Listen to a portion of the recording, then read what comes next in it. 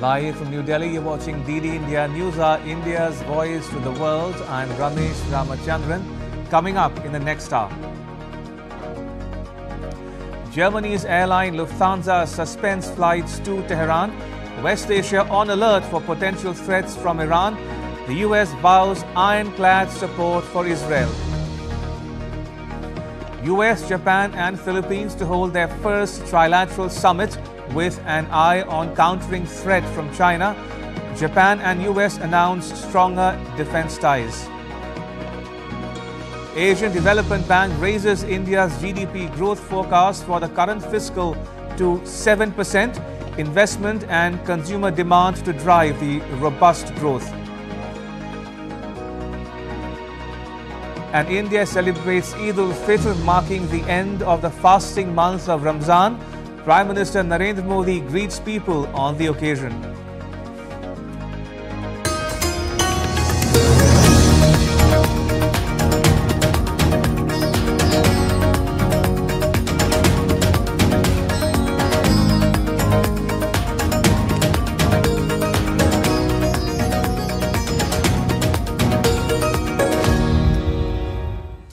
Germany's Lufthansa suspended flights to Tehran because of the situation in West Asia, as the region is on alert for possible Iranian retaliation over a suspected Israeli airstrike on Iran's consulate in Syria. An Iranian news agency briefly stoked tensions further when it published an Arabic report on social media platform X, saying that all airspace over Tehran had been closed for military drills. The agency then removed the report and denied that it had issued any such news. Lufthansa said it suspended flights to and from Tehran from April 6 until probably the 11th of April. There was no immediate word from other international airlines that fly to Tehran. Iran's Supreme Leader Ayatollah Ali Khamenei said that Israel must be punished for the Damascus strike that killed 7 Iranian Revolutionary Guard Corps members. In an apparent response to Khamenei, Israel's Foreign Minister Israel Katz said on Wednesday that Israel will mount countermeasures if Iran attacks Israel from its own soil.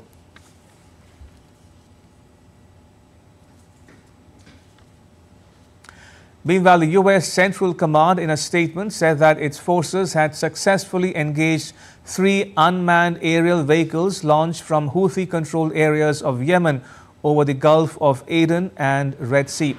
There were no injuries or damage reported by the US coalition or commercial ships. The US forces also destroyed 8 UAVs in Houthi-controlled areas of Yemen later on the 10th of April.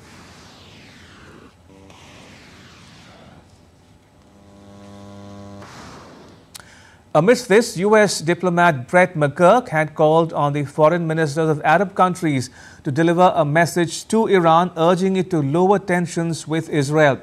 Iran's foreign ministry said on Wednesday that the foreign ministers of Saudi Arabia, the United Arab Emirates, Qatar and Iraq spoke on the phone with Iran's foreign minister and discussed regional tensions.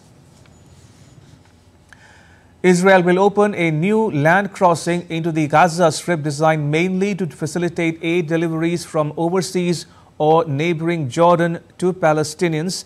Israel's Defense Minister Yoav Gallant said a new crossing point would be created on the northern part of the Gaza border to reduce the time taken to truck in aid from Ashdod.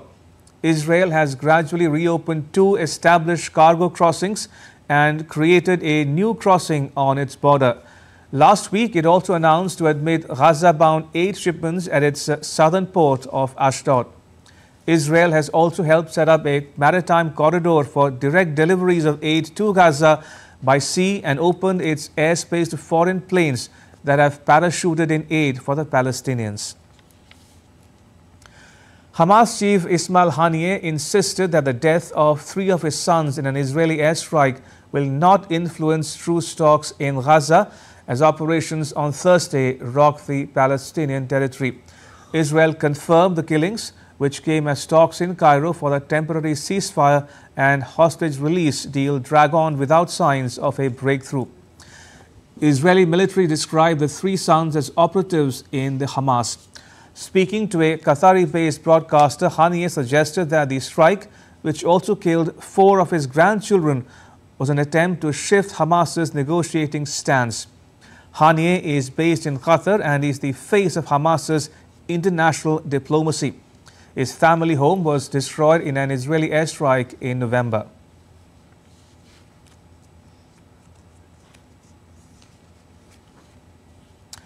And joining me from Tel Aviv is my colleague Alex Caddy. Alex, is an Iranian attack imminent? Well, that's what we seem to hear from U.S. intelligence sources. It's what we've been warning about for days, if not weeks, or at least certainly since that strike against the Iranian consulate in Damascus. Certainly that is a big concern. Intelligence sources, U.S. intelligence sources telling Bloomberg that there is an imminent risk of that strike, be it through a ballistic missile, be it through swarms of explosive drones. That's one of the other avenues we've heard the Iranians may use. So there is certainly a concern. It is front of mind for people here across Israel. Escalation both with Iran directly, but also with its proxies in the north. We've heard the leader of Hezbollah repeatedly saying that a strike would come. It's not a question of if it comes, it's a question of when and how, and that how is crucial because the Israelis have said very clearly that if Iran strikes Israel directly, it will respond in kind by striking Israel from striking Iran, I should say, from Israel directly as well. We understand from those intelligence sources speaking to Bloomberg that we expect Iran to target either military or government institutions in Israel or around the region, but we don't know exactly when, we don't know exactly what, we don't know exactly how, and that certainly creates a climate of fear and anticipation to see what that retaliation may be.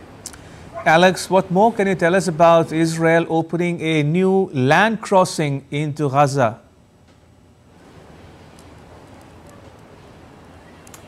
Well, it's not entirely clear what that land crossing will look like. We know that they said they would open the area as checkpoint in the north. The latest information we have is that that is still not open. We understand as well from aid agencies who have slightly disputed Israel's version of events when it comes to those trucks coming in, a record number, 480, according to the Israeli government just yesterday.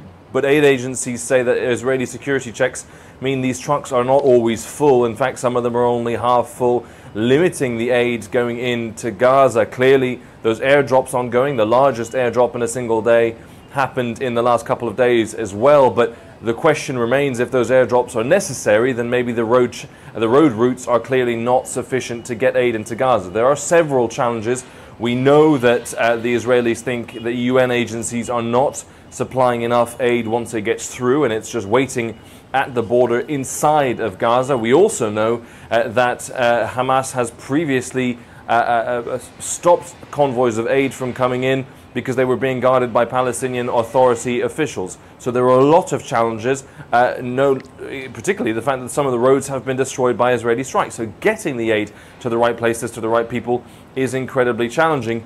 And the military operation by Israel is ongoing. They've attacked Nusayriya's camp just in the last few hours. The Palestinians say a school was hit. Israel says they were targeting terrorist infrastructure. Clearly, the ongoing conflict, the ongoing war, makes aid deliveries still very challenging. All right, we leave it at that. Alex Katia in Tel Aviv, thank you for now. Appreciate it. Now the news, Russia's foreign ministry has strongly recommended its citizens to refrain from traveling to West Asia, especially to Israel, Lebanon and the Palestinian territories, except in cases of extreme necessity. The foreign ministry said the tense situation in West Asia is persistent, though security situation in Jordan remains stable. U.S. President Joe Biden urged Hamas on Wednesday to accept the latest proposal for a temporary ceasefire in Gaza in exchange for the release of hostages. We're not going to stop until we do. The new proposal on the table, Bill Burns led the effort for us. We're grateful for his work. There's a now up to Hamas. They need to move on the proposal that's been made. And as I said, we'll get these hostages home where they belong, but also bring back a 6-week ceasefire that we need now. And the fact is that we're getting in somewhere in the last 3 days over 100 trucks. It's not enough, but needs to be more, and there's one more opening that has to take place in the north.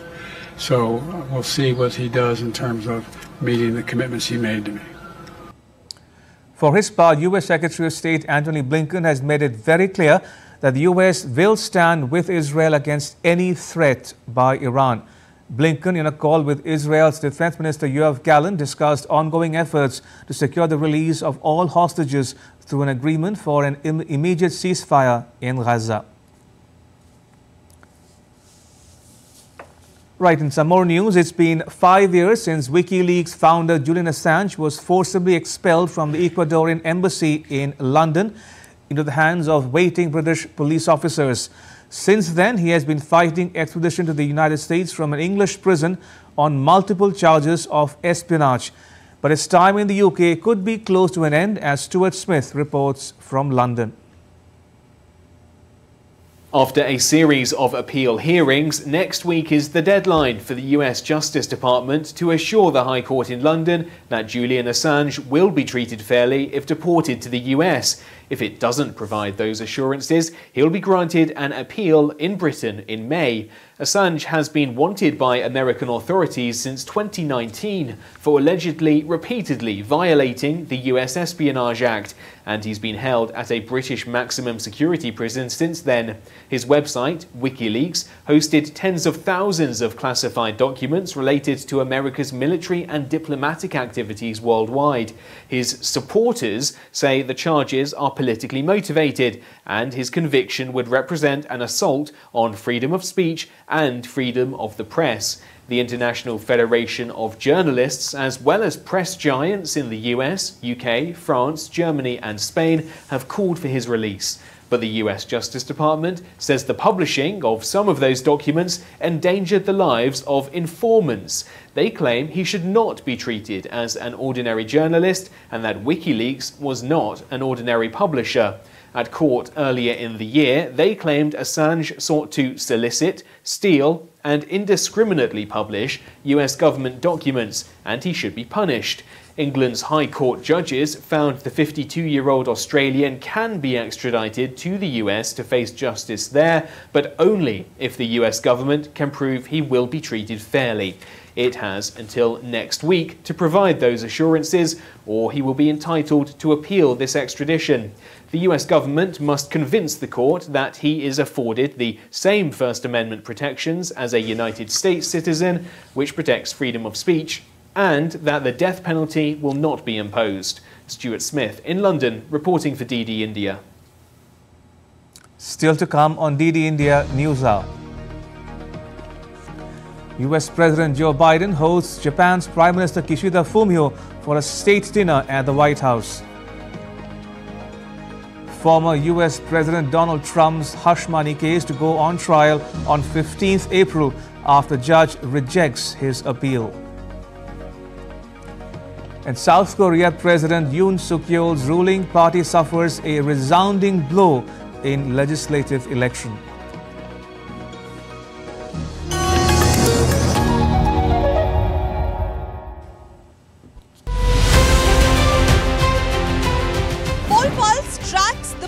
Of the poll-bound southernmost Indian state of Tamil Nadu. Voting is our responsibility. This is a big fight between BJP and India alliance. Will you vote? Yeah, power of democracy. This is a huge. BJP is trying her best, for the past 10 years under the flagship of Sri Narendra Modi government. The 2024 Lok Sabha polls in Tamil Nadu are witnessing the battle royale between DMK, AIADMK and the BJP.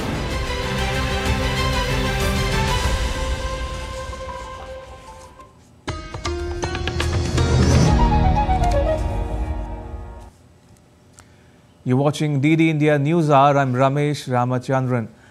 US President Joe Biden and the First Lady hosted Japanese Prime Minister Kishida Fumio and his wife for a state dinner at the White House. During a toast at the dinner, Biden said that the alliance between the two countries is stronger than ever. Kishida further emphasized Biden's sentiment, asserting that despite the Pacific Ocean between the two nations, the pioneering spirit of those who came before us had united them. The same, Japan and the United States. We may be divided by distance, but generations after generation, we've been brought together in the same hopes, the same values, the same commitment to democracy and freedom and to dignity for all. And today, without question, our alliance is literally stronger than it has ever been. And the United States are united than ever before.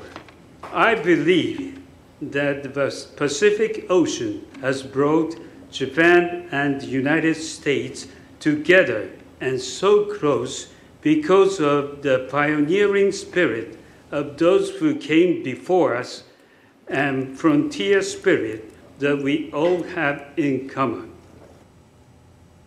Kishida will also address the U.S. Congress on Thursday before joining Biden and Philippines President for a trilateral meeting. U.S. President Biden is hosting the leaders of the Philippines and Japan on Thursday, a day after he held a bilateral summit with the visiting Japanese leader. The three countries are expected to talk about economic ties and to lock in defense deals they see as crucial in securing the Indo-Pacific. Caroline Malone reports from Washington, D.C. It was clear from Wednesday's White House events between US President Biden and Japanese Prime Minister Kishida that the two are similarly aligned in wanting to forge a positive alliance in the Indo-Pacific to secure a prosperous and safe region. To do that, they've announced key defense deals with the promise of more to come. Under his leadership, Japan set in motion profound changes in its defense policies and its capabilities. Now our two countries are building a stronger defense partnership and a stronger Indo-Pacific than ever before. As a global partner, Japan will join hands with our American friends, and together we will lead the way in tackling the challenges of the Indo-Pacific and the world. Looking ahead toward the world will be like 10 years, 100 years and now, while tirelessly developing the relationships between our countries. And ahead of Thursday's trilateral between the US and Japan and the Philippines, President Marcos said he sees the focus of meetings being on strengthening economic relations, but also on security. That, he said, the main intent of this trilateral is for us to be able to continue to flourish, to be able to help one another, and of course to keep the peace in the South China Sea and the freedom of navigation. The US, Japan and the Philippines, along with Australia, held military drills in the South China Sea over the weekend. Before those exercises, the four countries said they intend to uphold the right to freedom of navigation and respect maritime rights under international law. The implication of all of this is that they want to ward off increasingly assertive actions from China in the South China Sea. Well, President Biden said, alongside Japanese Prime Minister Kishida on Wednesday, that he will be welcoming another friend to the White House on Thursday, a sign of the warmer ties that are strengthening between all three countries. Caroline Malone in Washington for DD India. Meanwhile, former U.S. President Donald Trump's criminal hush money case is set to go on trial on 15th April as a New York appeals judge on Wednesday denied Trump's third last-ditch attempt to delay, paving the way for the first ever trial of a former U.S. president.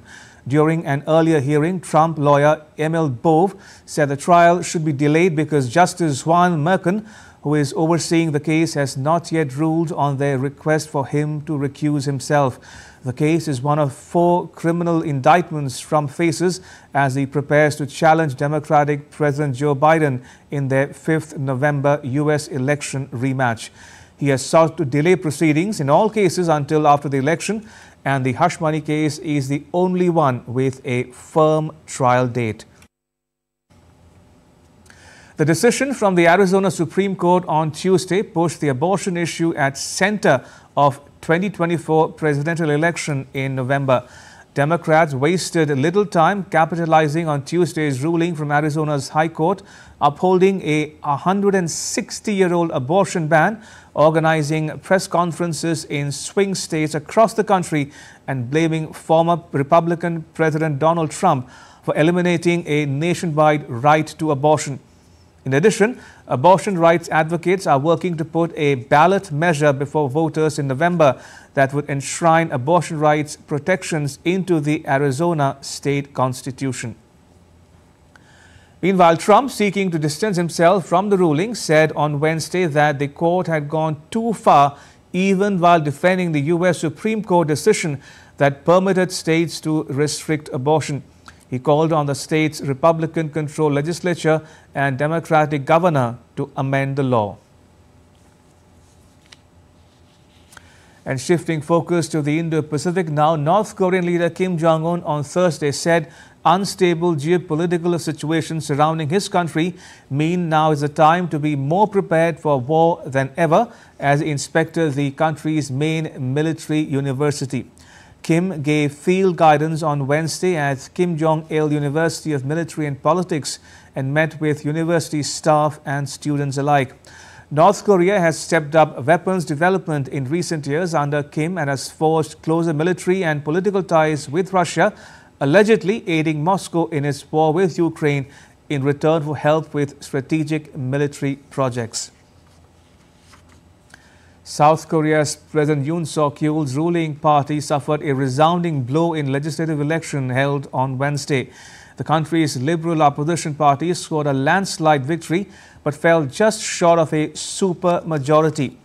The main opposition, Democratic Party, and its satellite party won a combined 175 seats in the 300-seat parliament. Meanwhile, following the drubbing, Yoon, Prime Minister Han Duk-soo and other senior aides tendered their resignation. The election setback is likely to further tie his hands domestically. The National Elections Commission is expected to confirm the final results later on Thursday.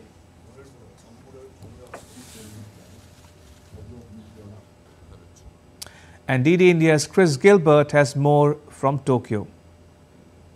This is a significant setback for the PPP, for Yoon Suk-yeol's party. He is now set to become the first ever South Korean president to do a 5-year term with no party control over the National Assembly at all. And so that effectively, as experts are saying, makes him a lame duck for the rest of the 3 years of his term. He was, of course, elected into a situation which had an opposition Democratic Party-controlled parliament, and now it is the status quo.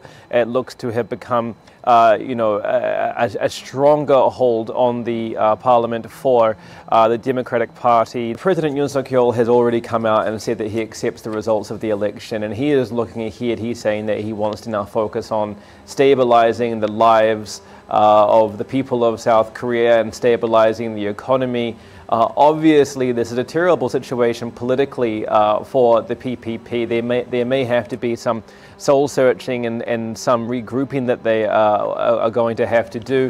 There also is going to be some analysis of how the constituency and the demographics in South Korea are changing, especially considering that what has traditionally been a very bipartisan country is now becoming less so, with experts saying about 30% of the electorate was undecided or perhaps a newly emerged swing voter going into this election, which, with the analysis in the days and weeks to come may show that is the reason behind some of the strength of the DP's win. But, for Yoon Suk-yeol, the pressure is going to be on maintaining his message for South Korea on the global stage, especially with the relations with Japan, especially relations with the United States, when he doesn't have any control over the parliament. For the parliament, it means they're going to have to focus on their agenda, but they don't have the power to veto Yoon Suk-yeol's veto, so there are some challenges ahead.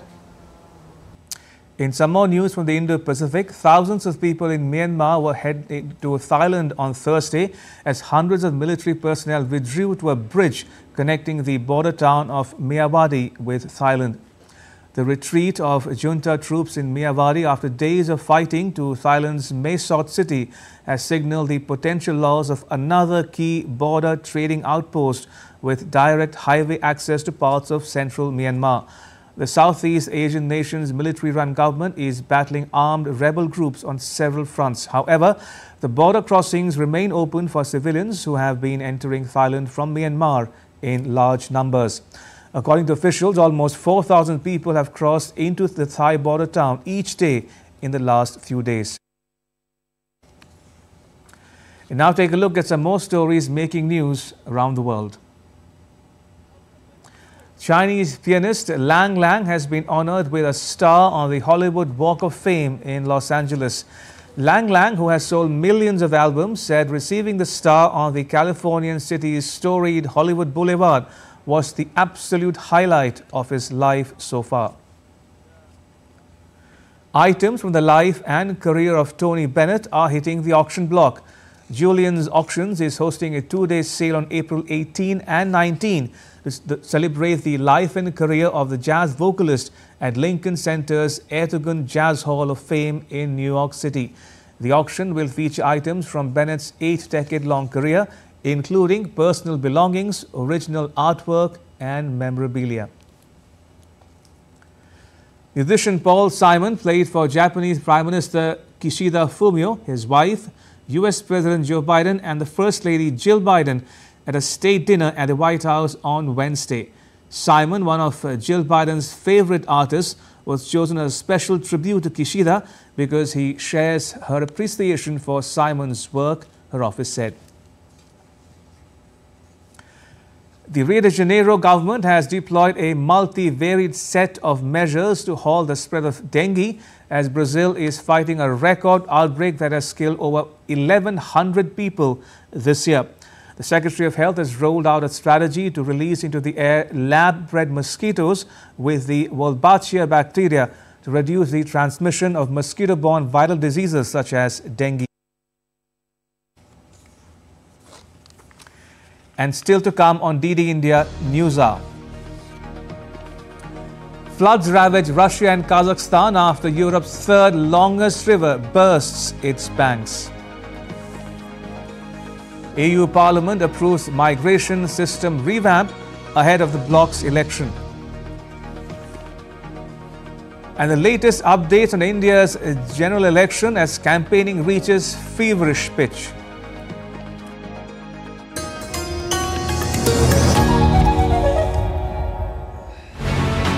Opposition stuns Erdogan with historic victory in Turkish local poll. Will the defeat force Erdogan to reset his foreign policy? Will artificial intelligence enslave humans? And crypto king Sam Bankman-Fried will grow old in jail, so what lessons should we learn from his conviction? Watch Connecting the Dots to get the full picture every Friday at 8 p.m. IST on DD India.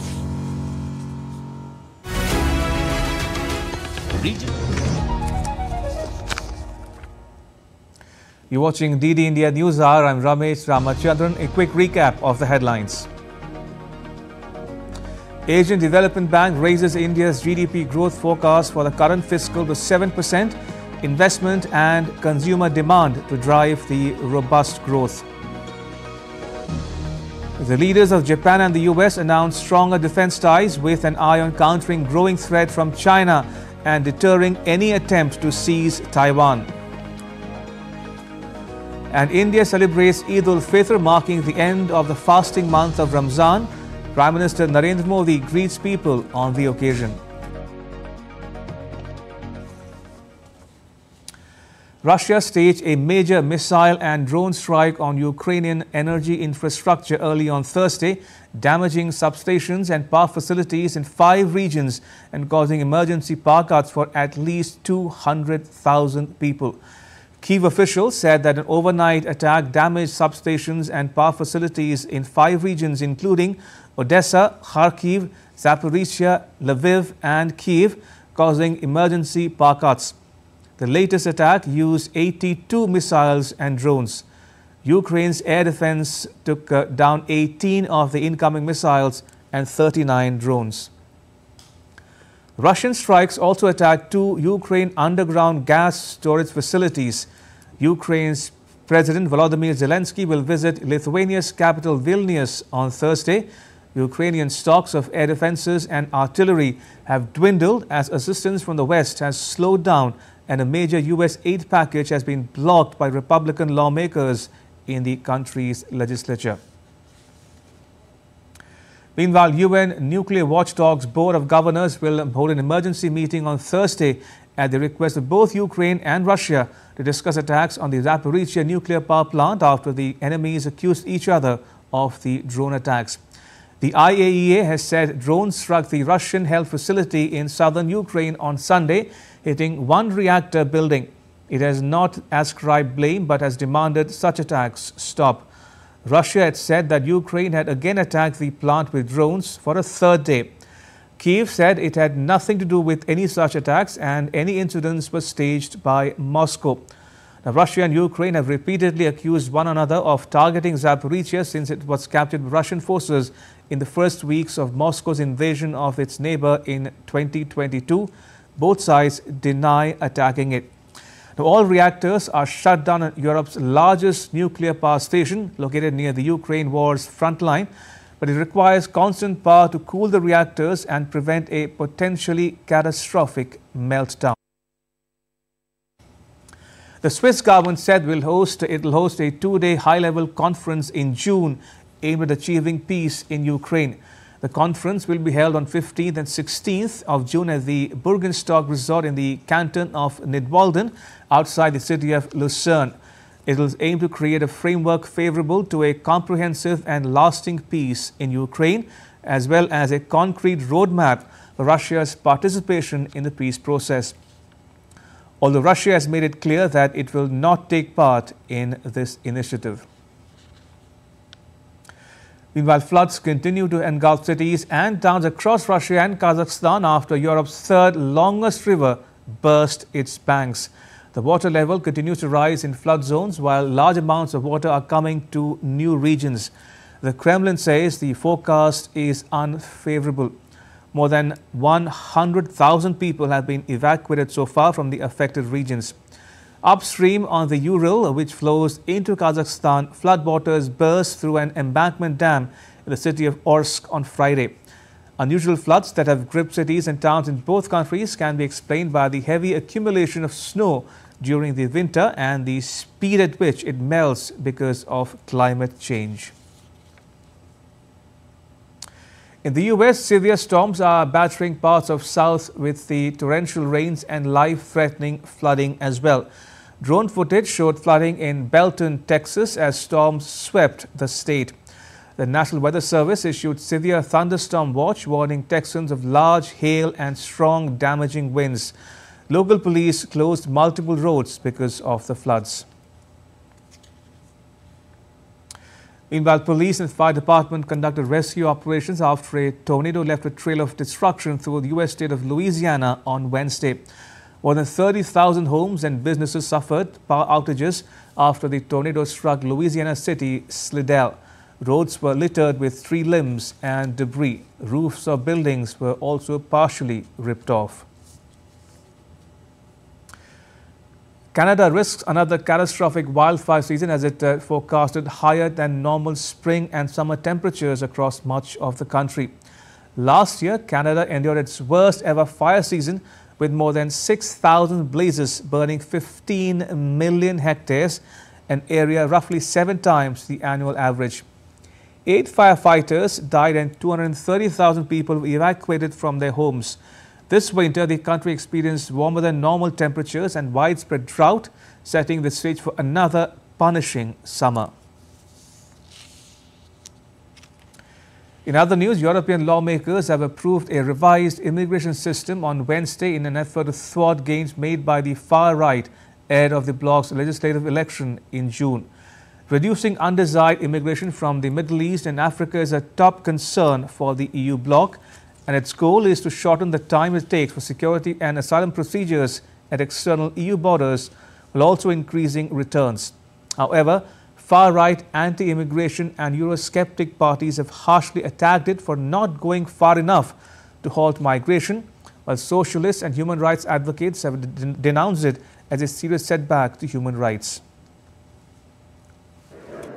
The European Parliament has just voted in favour of a new way forward on asylum and migration. We have listened we have acted and we have delivered on one of the main concerns of people across Europe. This is a historic day for Europe. I want to thank members of the European Parliament who have spent years working on this. The European Parliament voted on Wednesday to pass a law to reduce carbon dioxide emissions from trucks. The move will require most new heavy-duty vehicles sold in the EU from 2040 to be emissions-free. The law will enforce a 90% cut in CO2 emissions from new heavy-duty vehicles by the year 2040. To attempt to pull the transport sector in line with climate change targets, truck manufacturers will also have to reduce the CO2 emissions of their fleets 45% by 2030 and 65% by 2035. The policy still needs final approval from EU countries, a step that is usually a formality and approves a law with no changes.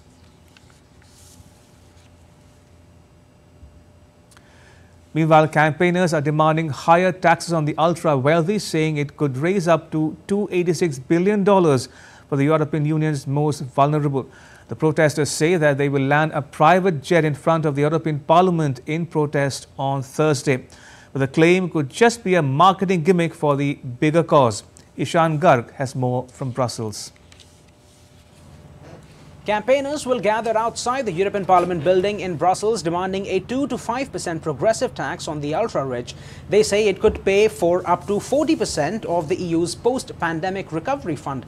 Global NGO Oxfam says the EU's 5 richest billionaires have boosted their wealth by 76% since 2020.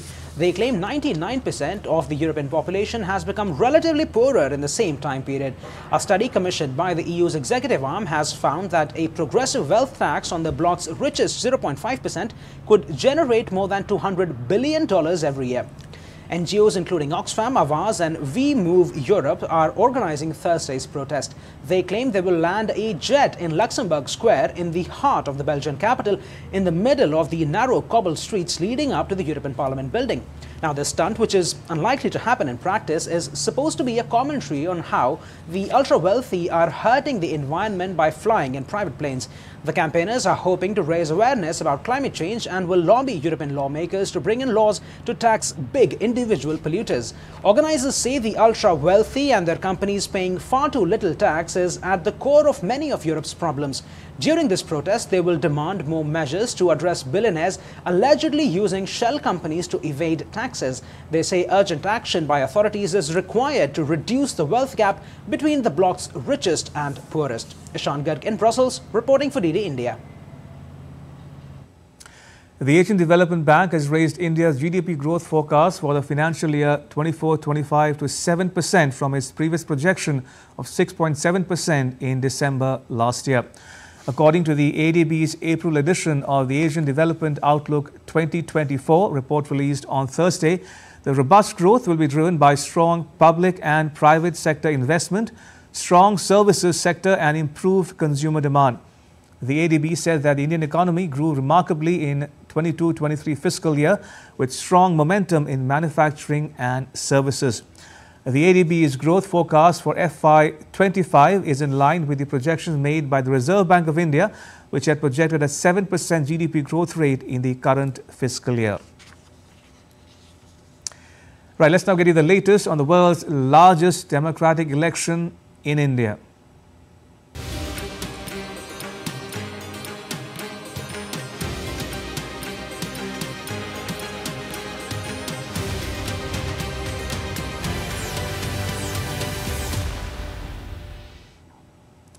Election season is at its peak in India, with parties organizing multiple public meetings as the first phase of voting is slated for the 19th of this month.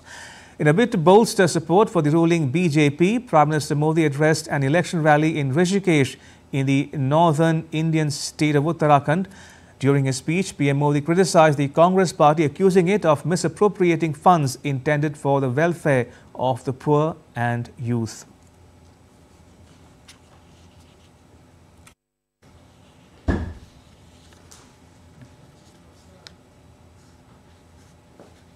जब कांग्रेस की सरकार थी तो गरीब का, नौजवान का पैसा बिचौलिए खा जाते थे। भाजपा सरकार लोगों के हक का पैसा सीधे उनके बैंक खाते में ट्रांसफर कर रहा है। उत्तराखंड के किसानों को पीएम किसान सम्मान निधि का 2,600 करोड़ रुपए से अधिक उनके खाते में जमा हो चुके हैं। कांग्रेस की सरकार होती तो ये सब कुछ लूट जाता। ये लूट मोदी ने बंद की है और इसलिए मोदी पर उनका गुस्सा 7वें आसमान पर है। And later in the day, PM Modi will hold a rally in Rajasthan's Dholpur. Now, not only PM Modi, but several BJP star campaigners are holding campaigns to attract voters. Senior BJP leader and Home Minister Amit Shah held a public rally in Mandala city of central Indian state of Madhya Pradesh. Later in the day, he will hold rallies in Khajuraho and Nanded cities as well. Defence Minister Rajnath Singh visited Madhya Pradesh and held a public meeting in Morganj city of the state. To garner support in party's favour, BJP President JP Nadda will also address an election rally in Port Blair in the Andaman and Nicobar Islands. Minister V. Muralidharan on Thursday accused Kerala's CPIM of threatening him during his election campaign ahead of the Lok Sabha election.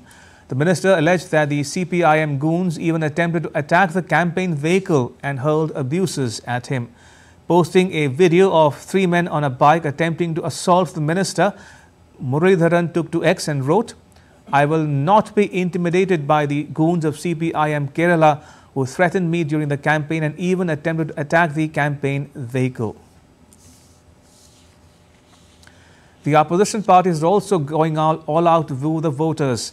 Congress leader Rahul Gandhi visited Rajasthan on Thursday. He held public rallies in Bikaner to garner support for the party candidates. Bikaner will go to the polls in the first phase on April 19, while Jodhpur polling will take place on the 26th of April. Meanwhile, Congress leaders K.C. Venugopal and Ramesh Chennithala held election campaign in Alappuzha city in the southern Indian state of Kerala. Congress General Secretary K.C. Venugopal to contest the 24 election from Alappuzha Lok Sabha constituency. And joining me is my colleague Akshay Dongre. Akshay, what more can you tell us about the rallies by star campaigners of various political parties, including PM Modi's rally in Rishikesh? Well, from the past elections as well, what we have seen ahead of the election season is the fact that all of the political parties try to reach out to their voter bases, especially the promises and the work of the parties that are in power. It becomes essential for these political parties who remain in power to highlight the work that has been done during the tenure. As far as these rallies are concerned, they are being held by the opposition leaders in the areas where they want to voters consolidate their voter base by the ruling Bharatiya Janata Party. Prime Minister Narendra Modi and other star campaigners are in fact trying to reach out to each and every part of the country, taking the message of the work that the party has done as far as the past 10 years are concerned, during which the Bharatiya Janata Party has been in the power at the centre. As far as the other core issues that the opposition has been highlighted that they feel that have not been completed, they in fact reach out to the public, highlighting the work that they feel that the government could have done. The government in fact goes on the other hand, the government goes to the public speaking about the work that they have done in fact in the past 10 years, and this is the kind of every time there are elections, this is a normal procedure that the political parties go through.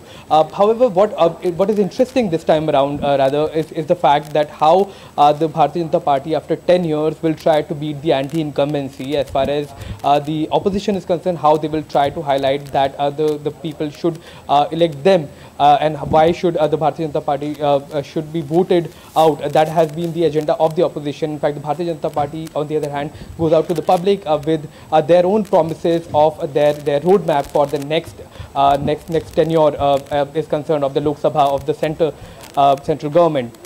So all of these promises will be made through the manifestos, while the opposition has already announced their manifesto, their promises that they seek to fulfill. The Bharatiya Janata Party has taken about 500,000 suggestions from people through missed calls, through various applications. In fact, one of the most important applications in this process was the application of Prime Minister Narendra Modi, in which suggestions were sought from the public on what they think should be the priority issues for the government in the next 5 years, which go on to show that how all the political parties across the spectrum are trying to woo the voters and trying to consolidate their voter base and trying to win over the states that can be considered swing states in India as far as the political atmosphere is concerned. For example, West Bengal, where while in the Legislative Assembly, a local regional party, Trinamool Congress, is victorious, is running the government, but when it comes to the Lok Sabha elections or the General Assembly elections, like in 2019, it can churn out a lot of surprises. So the focus also remains on these states as well to, in fact, churn out as much as seats from the election process, through rallies, through promises, and through campaigning and canvassing that is done by the star campaigners.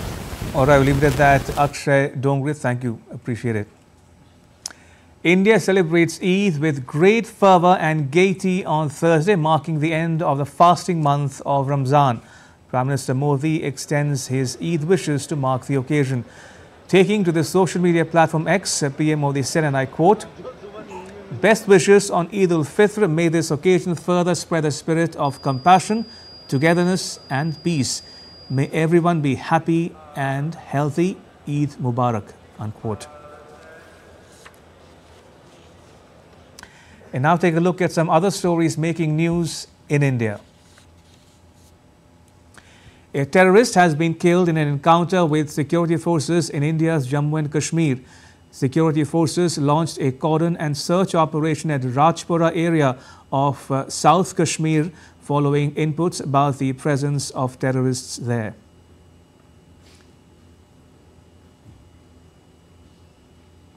India's National Investigation Agency has arrested one person in a case relating to extortion by the People's Liberation Front of India members following massive raids across 2 states in coordination with the state police forces. Raids and searches were conducted on Wednesday by multiple NIA teams with the help of local police at 2 locations in Jharkhand and 2 in Assam, following complaints of extortion by PLFI members to raise funds from traders, contractors and business persons. After Enforcement Directorate, India's Central Bureau of Investigation has arrested BRS leader K. Kavitha in Tihar jail in the Delhi Excise Policy probe on Thursday. The CBI had informed the Delhi court that they had questioned her in the jail on Wednesday. And still to come on DD India News Hour. Tesla CEO Elon Musk to visit India this month to call on Prime Minister Narendra Modi.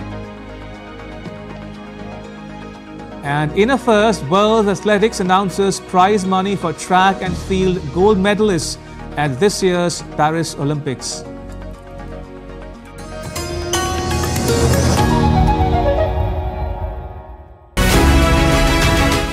Regional parties call the shots in the Northeast. Will local issues play high over national issues? Will Sikkim, Meghalaya and Arunachal Pradesh go with the tried and tested, or will they look for change? On the Great Indian Election, what are the issues that matter in the 3 northeastern states? On Thursday at 8:30 p.m. IST and 1500 hours GMT, only on DD India. As India decides in the world's largest election, we help you feel the pulse of the nation. I am Sakal Bhatt. I am Shubhendu Ghosh. This election season, join us on a journey of India. Discover the colors of democracy. Watch, poll pulse, on DD India.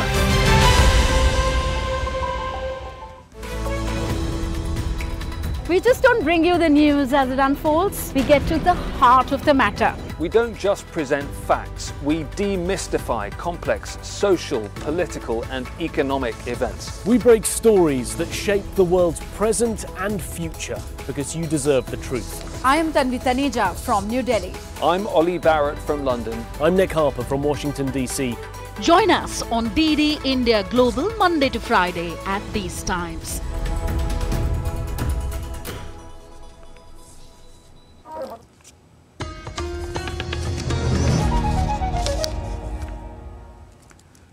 You're watching DD India News Hour. I'm Ramesh Ramachandran. Tesla CEO Elon Musk confirmed a visit to India after he said he looked forward to meeting PM Modi in the country in a post on X. Musk has, however, not revealed details of when the visit is likely to happen. The SpaceX founder is likely to announce the company's investment plans in the country. The announcement of the billionaire's visit comes less than a month after India had announced a new electric vehicle policy, which would cut taxes by as much as 85% on imports of a certain number of EVs.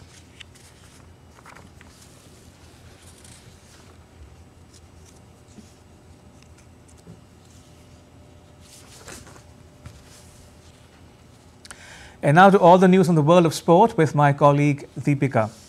Deepika, over to you. Thanks and good afternoon. First, let's tell our viewers the big news that we are receiving from World Athletics. Well, athletics is now set to become the first sport to introduce prize money at the upcoming Paris Olympics, with the World Athletics body saying on Wednesday that it would pay $50,000 to 48 gold medalists in Paris. The move is a symbolic break with the amateur past of the Olympics in one of the game's most watched events. In the modern Olympics, which started in 1896 in Athens, athletes have not received prize money from the International Olympic Committee. The prize money will come out of the share of Olympic revenue that the IOC distributes to the World Athletics.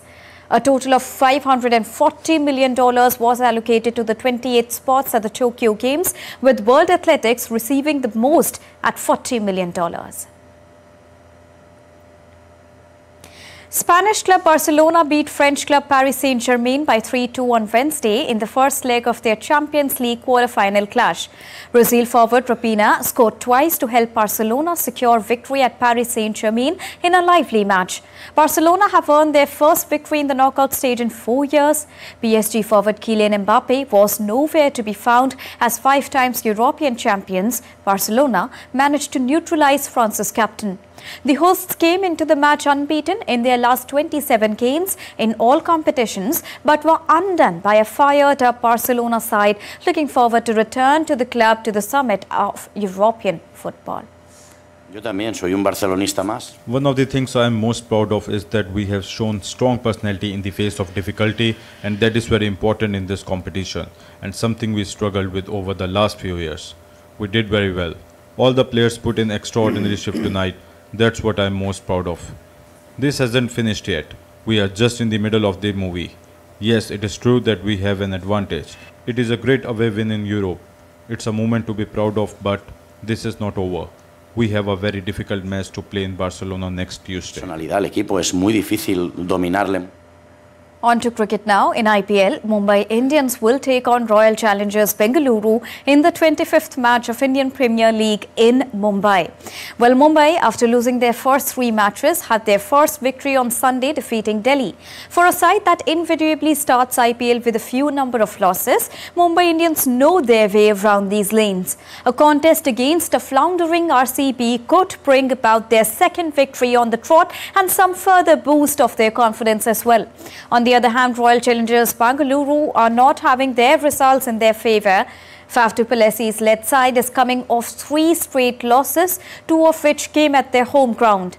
Having the best of batters on their side, the bowling has been the issue for their losses, so it remains to be seen how the teams are going to pad up tonight. On to chess now. At Candidates 2024 tournament in chess, India's R. Pragnananda and Vidit Gujarati scored full points in round number 6 of the Candidates tournament. Prag inflicted a second consecutive defeat on Nijat Abasov, while Vidit Gujarati got the better of an overly daring Alireza Firoza. The remaining 2 games ended drawn. That leaves D. Gukesh and Ion still tied for first place in the standings. With this, Pragnananda now stands a half-point back with as many points as Fabiano. In Thursday's 7th round, the last one before the second rest day, co-leaders D. Gukesh and Ian will both play with the black pieces against the ever-dangerous Firoza and Hikaru Nakamura, respectively.